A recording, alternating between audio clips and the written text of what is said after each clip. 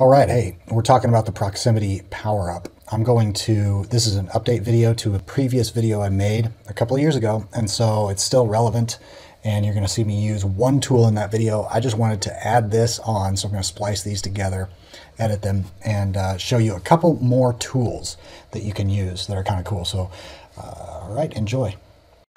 So a cool little ethical trick that you can use to increase your proximity around your business from this, for instance, about a 5-mile radius to this, which is about a 20-mile radius, somewhere in there. Let's cover that right now. It's what I call the proximity power-up, using photos to increase your geo footprint and visibility. So here are the action items. You choose the photos that you want to be uploaded to the photos section. You use the same naming convention shown in stage 1, photo optimization, naming photos. And let me just show you that real quick so that you can see the naming convention here. Let's see, we got company name, followed by your city, followed by your business category. And if you have more than one business category, always have your primary business category first and secondary, obviously, second. And so if you have, say, 3 business categories, you'll just cycle through them, adding a 2, adding a 3, adding a 4, etc. Just keep cycling through them like that. So once you have your photos and you have them named like that, you go ahead and look on Google Maps and choose specific locations that are within a 20-mile radius of your business. And, I pick mom and pop shops, delis, boutiques, Starbucks locations, coffee shops, whatever you want, just near there or those exact locations. It doesn't really matter. Once you choose a location, you copy the latitude and longitude data from Google Maps into a notepad, and I'll show you that process in a second. Then you go to GeoImager, G-O-I-M-G-R, and you upload your photos. If you're on the free plan, you can do one at a time. You add the latitude and longitude from the notepad that you took to each image. You download the images, and then you are ready to upload them to your GMB posts. So let me show you that in action. So let's pretend that my law firm is the center of Seattle, Washington. So my law firm is located right here. So let's say I wanted to increase the range, increase my radius in a 20-mile radius. So let's just say that I'm going to look somewhere over here. I'm going to find a point over here near Redmond to grab a latitude and longitude. Any old point will do. Maybe there's a Starbucks nearby. Here's a library, so we can just click there, and maybe instead of the library, I do it right next to the library. So you can see right here, here's the latitude and longitude, and you can also see it's right up here, and this is where you can simply highlight and copy and paste it. And then I'll just paste it into a document here, and you would repeat that process in the radius all around your business. So then you hop on over to this site here called GeoImager, and you can read this page, find out more about it. It's been around for 10 years. This is a free service. You can upload 1 image at a time for $5 a day, or you can buy Pro, which is $10 for 1,000 images a month. I think you can also suggest your own price. So what I'm going to do is I already have my image properly named from the photo optimization naming convention. I'm just going to drag that in here, and you can see that it's got the latitude and longitude in here. It actually said no geotags found. So what I'm going to do is I'm going to grab my latitude and longitude that I just found, and boop, pop it in there. And so that's the latitude and longitude. Now it's already written right here. And then you can give it a document name. So maybe it's the front desk of your law firm, front desk or reception desk or whatever you want to call it. Image description. Actually, that would go in the image description.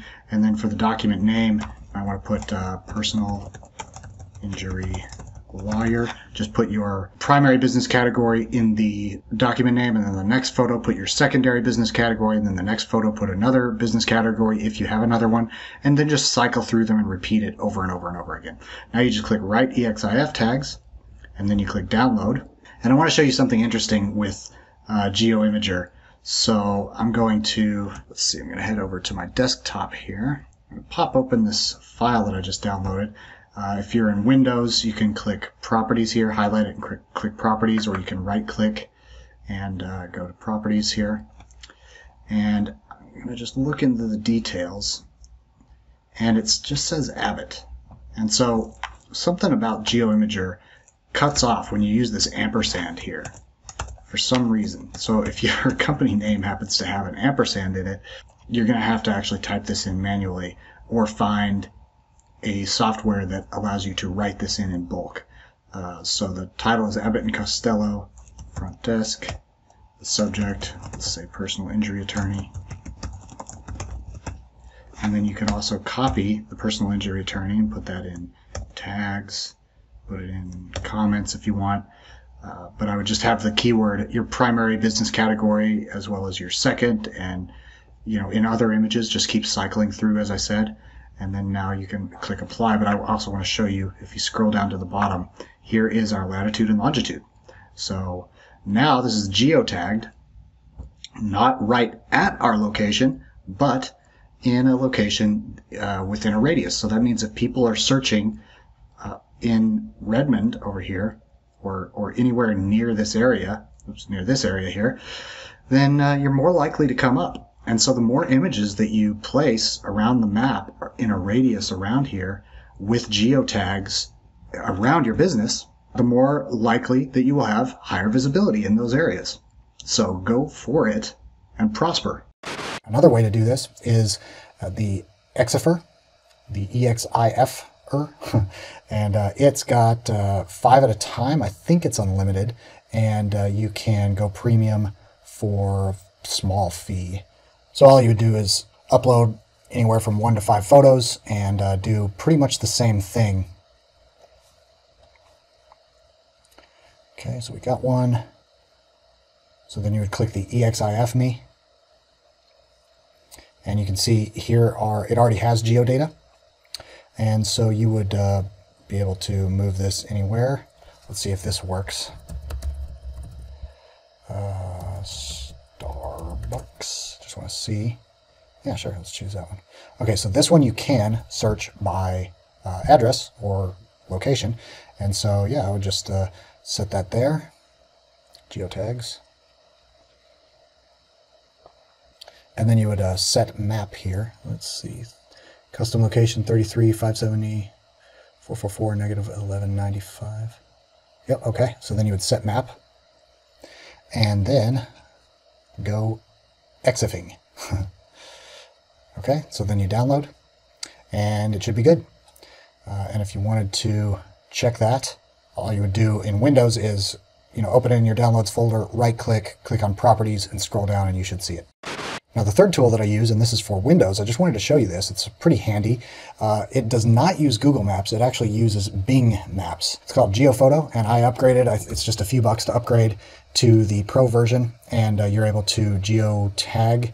I can't remember what the limitations are to the free version, but the Pro version is worth it. It's a one-time fee, and you have it. And what's really cool is it shows the photos that are tagged on the map. And so, I have a bunch tagged up here in Flagstaff. And, you're able to show the folders that you want. And so let me just show you how this would work. So here you'd click on this folder icon, you would add folder, browse your computer for the folder. This is, again, only on Windows. It does not work on Mac. So you would add the folder. So I just chose a demo folder here. And you would load it up. And then you might want to go into the settings here and click on Clear Cache and Reload Photos. And it'll load it up. And if there are any geotagged, it zooms you in to that area. If there are not any geotagged, then here's what you do. You click on this icon, Pictures Without Geotag, and they show up here. Now, this only works for JPEG. By the way, any of these, whether it's EXIFer.net or GeoImager, you can't geotag PNG images, so you can only geotag JPEG images.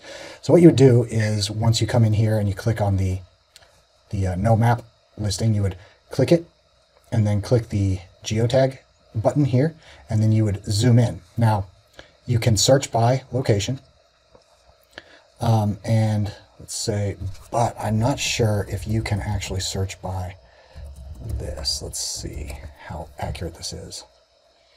Okay, so it pulled one up for us. So what I typically do is, Bing Maps is good, but it's not quite as good as Google, and and you could have like loading issues here. So I'm just using my mouse to scroll in. Anyway, what you would do is, you zoom in and you look for places where you can tag the thing, just like I show in GeoImager. And then, so let's say I wanted to tag it right here. So you can also double click the thing and it zooms in there. And then once you have that done, you click save. And now it removes that image from the not geotagged folder. And so then you can just go on to the next one, scroll back out here, and then maybe move up a little bit, find another place. And so this is a really handy little app for Windows. I just wanted to show you that. That's all there is to it. Again, you can use this for free on GeoImager, or do this for free on GeoImager, or on the exifer.net. And there you go. Then once you're done with that, then you have your geotagged images here showing up on the map. And again, you might need to clear the cache to load it. So it should say 8. Yep, there we go. So there's one over here. Alrighty. So tag your images around your location to expand the proximity and the search proximity, and then you can use these photos upload them not only to your business profile, but you can also use these geotagged photos in your Google Business posts. It helps. I would recommend doing it.